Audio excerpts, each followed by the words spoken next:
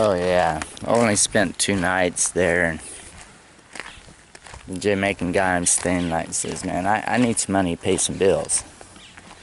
Like, I said, what?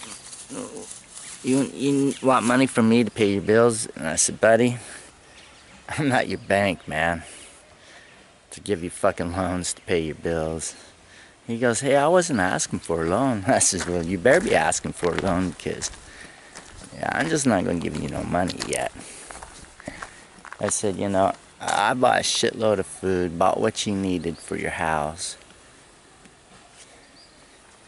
and you're just asking me for money to get to you. I got doctor bills to pay, got other things to pay off. He gets really offensive.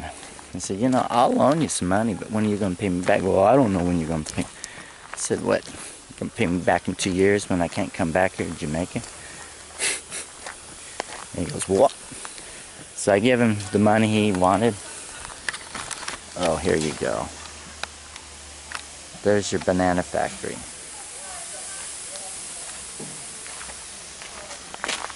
What's up, man? Hey, what's going on, brother? Yeah, filming this plantation for YouTube. Take care.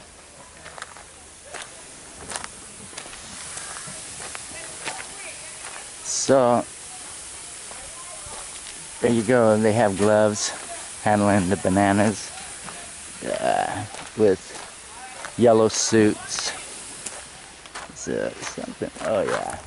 There's a shed back around here. It says dangerous chemicals. I want to go show it to you. There you go.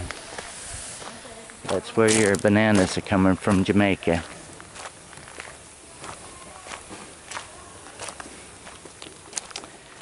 So, I've noticed if you give anybody money here in Jamaica and they don't say thank you for it, you just might as well kiss that fucking money goodbye. He didn't even say thank you after I gave him the money. I just walked away going, I need to find me a new place to live at real soon.